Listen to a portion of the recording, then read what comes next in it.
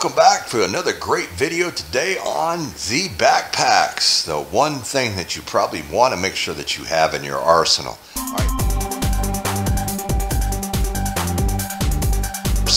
All right, now these can be used for a lot of different things, folks, okay? Yes, they can be used for camping. They can be used for hiking. They can be used as your 72-hour bug-out kit. These can be used as your emergency supply kit. All right, you can label this however you want to, but this is survival that's right here in front of you. All right, some of these packs, they have a lot of different features and everything else, and we're going to start right over here. This is the QTQY pack. It's a molly pack.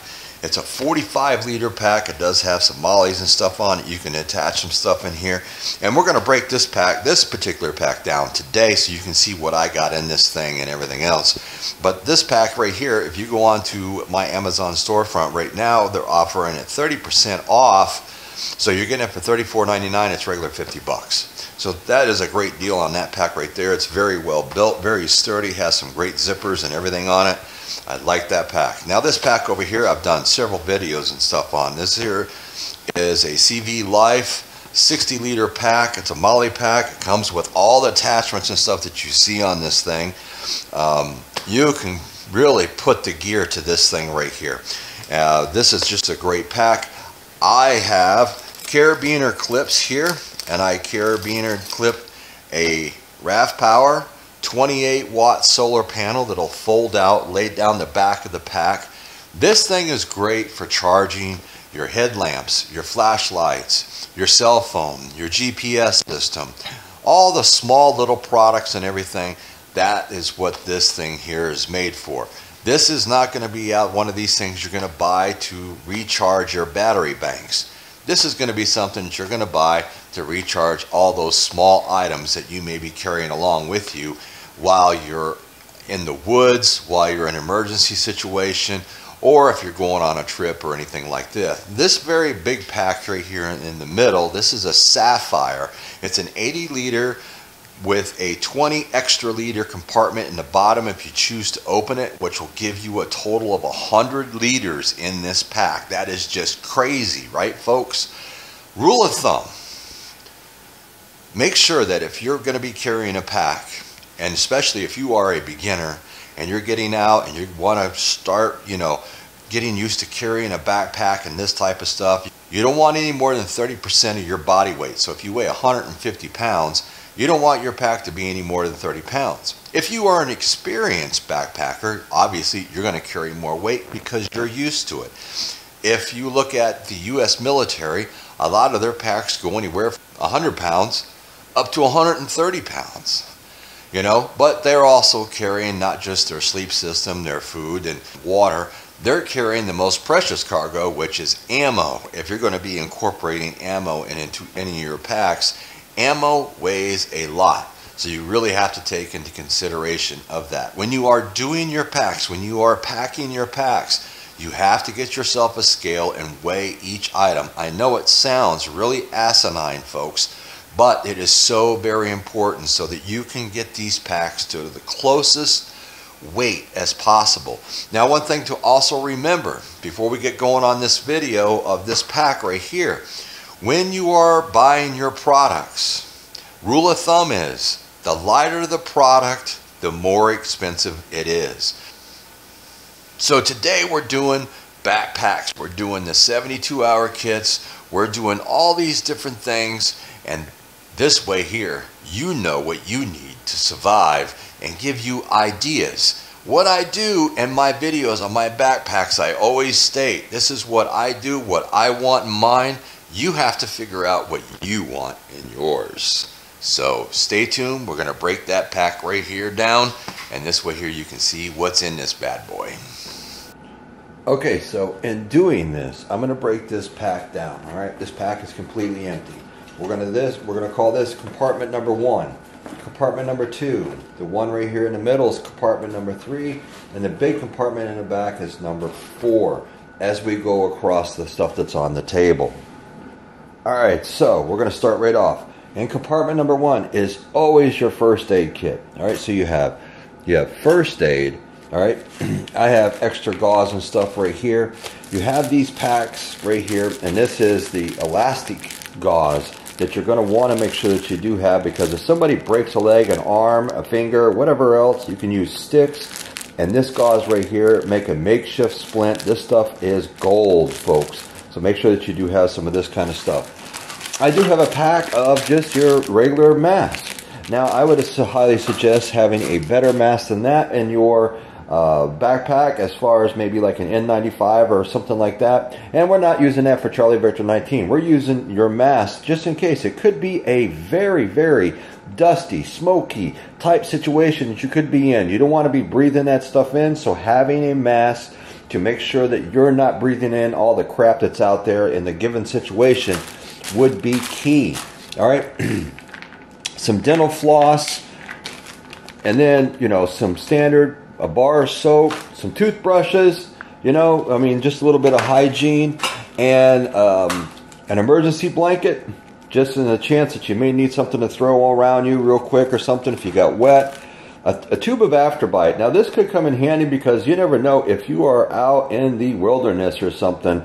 You know, I mean, having something to treat bug bites or anything like that, that's golden. Now, this stuff that's back here, my canteen, all right? This is the canteen that I have, all right? It's a stainless steel canteen. It holds your water, right?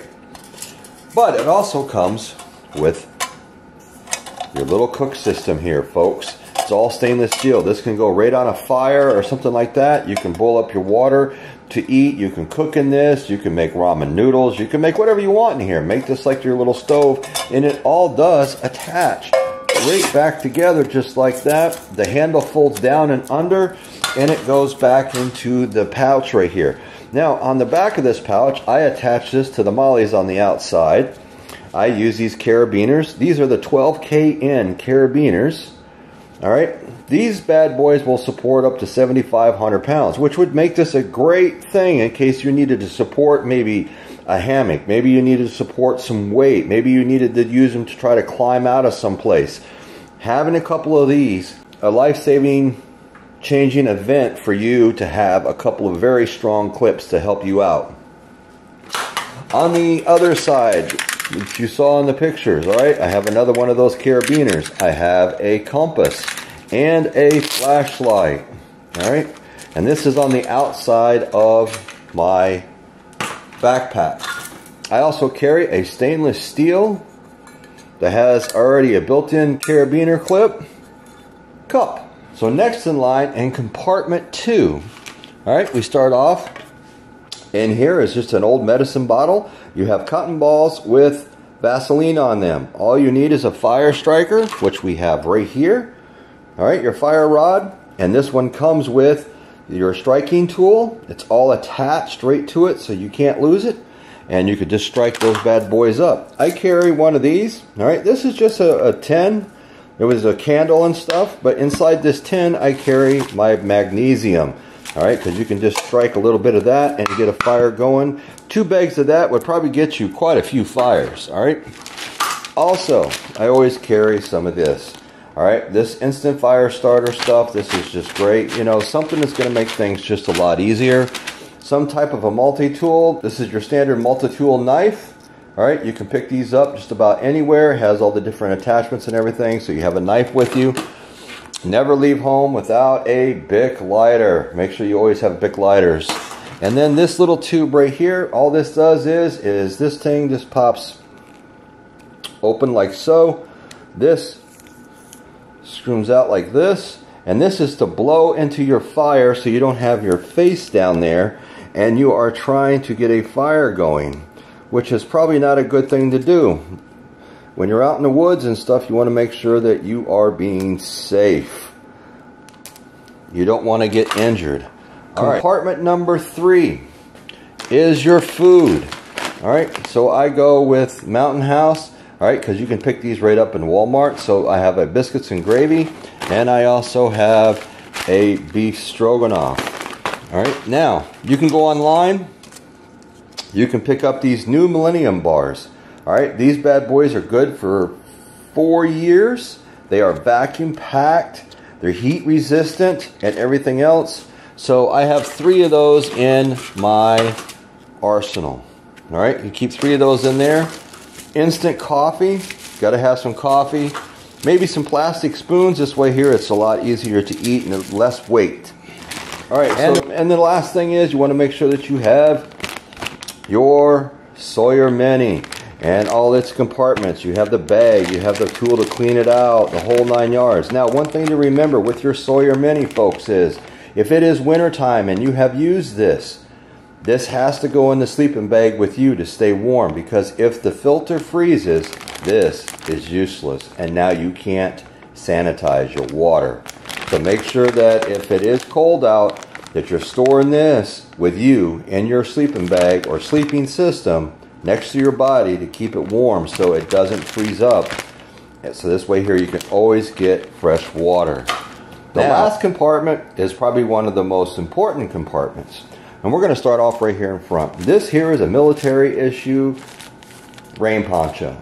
Now this thing is huge. So if you got your backpack on, you can throw this on. It'll cover your backpack and everything, so everything stays nice and dry.